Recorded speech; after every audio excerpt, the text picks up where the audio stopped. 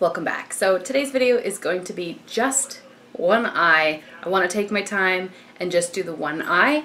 It is not St. Patrick's Day yet, but that is tomorrow. Today we're going to a birthday party that is green and St. Patty's themed for someone who was born on St. Patty's Day. So this is my shirt here that I'll be wearing. So that was the inspiration behind this deep green smoky thing I've got going on. Let me get you a little closer so you can see it. It was really fun to make. So I primed my eye using my MAC paint pot in soft ochre, and then I used the Too Faced Peanut Butter and Jelly palette shade called Spread the Love. It's just that peachy shade, and I used that up as a transition shade, and then I used the shade Extra Creamy and Bananas from this palette, the white and the goldish color, as my brow bone and inner corner shade. And then I had to try several different products to get the lid shade exactly how I wanted it. So I'm going to repeat the same steps that I took the first time, but I'll just let you know, like, this first shadow didn't do anything. But I want to make sure I repeat it in case it did. This is the Sigma eyeshadow in the shade Midori, and it is a bright green. So I'm using the Sigma E55 eye shading brush. I got this as a free gift. So, I mean, it's fine, but I was kind of underwhelmed with the green. It looks so perfect in the pan, but when it actually went on, I was like, yeah, that's okay. A little underwhelmed. So, I'm like, okay, next. Then I used the Buxom eyeshadow in the shade Twilight Tryst, and that's that deep green right there. It's got a little bit of shimmer to it. I just went in with the same brush. This one kind of reflects brown, so it really deepened up the green shade a little bit, but it was still really pretty, but I was like, no, I can do better, right? So then I kept looking in my collection, what do I have, what do I have? And I went ahead and went into the Wet n Wild Comfort Zone palette and used the eyelid shade. That was this bright green. Now, it's pretty too. They did reformulate this recently, I hear. But after all of that, I still was just like, why can't I get this lid shade right? I mean, it's nice, but it's just not there. And then I came to it. Do you guys ever do this? Is it just me?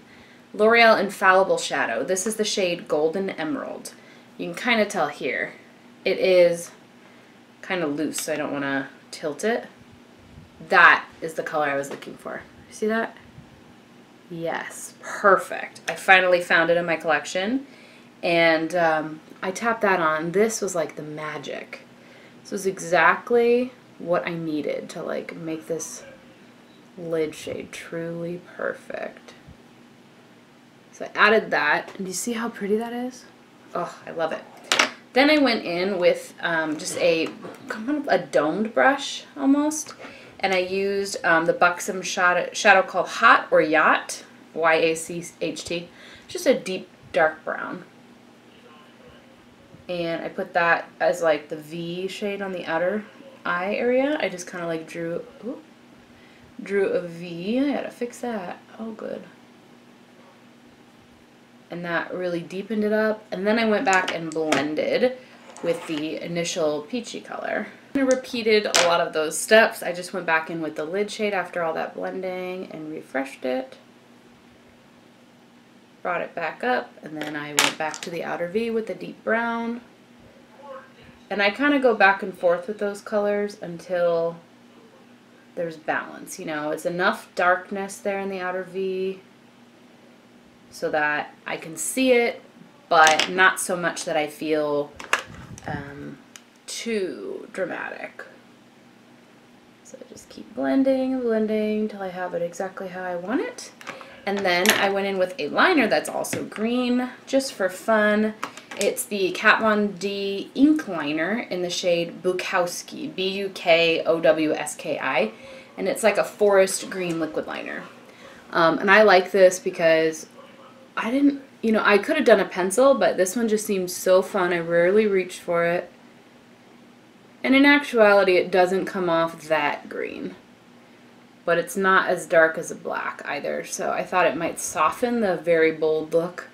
So I'm just doing a slight wing out here.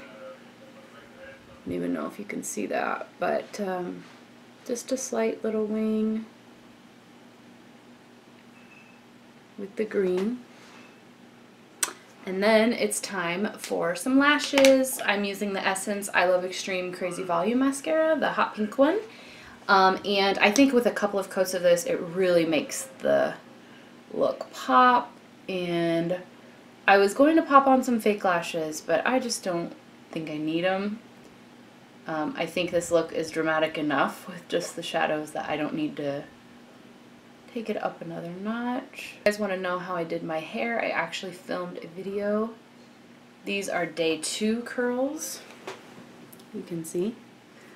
I filmed a how to curl your hair with a flat iron and how to make your curls last 3 days. This is 24 hours in after sleeping overnight in it. Pretty dang good, huh? So yeah, I'm just doing one more coat of the mascara. And another thing you can do if you really want the eye look to pop is you can apply like a setting spray, spray it onto your brush when you do the lid shade, and that'll add more of a metallic look to it. And also you can emphasize the lower lash line by tight lining with a bright green liner, or even just rubbing some green shadow underneath the lashes there to make it pop. But I think I'm going to call it good here. I just wanted to spend, guess what, 7 minutes talking about the one eye, because if I do a full face, I just don't have time to, like, you know, really get into a more difficult advanced eye look. So hope you guys enjoyed watching. Hope you found this fun. You can do this same thing with purple, with blue, with doing that same combination of steps with any color on the lid, and I think you will be pleased with the results. Thanks for watching. Bye.